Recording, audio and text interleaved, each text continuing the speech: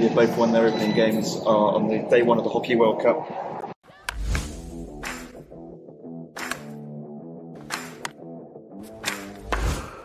Paul Keller sent me screens of the New Indian Express this morning, going to the Times of India.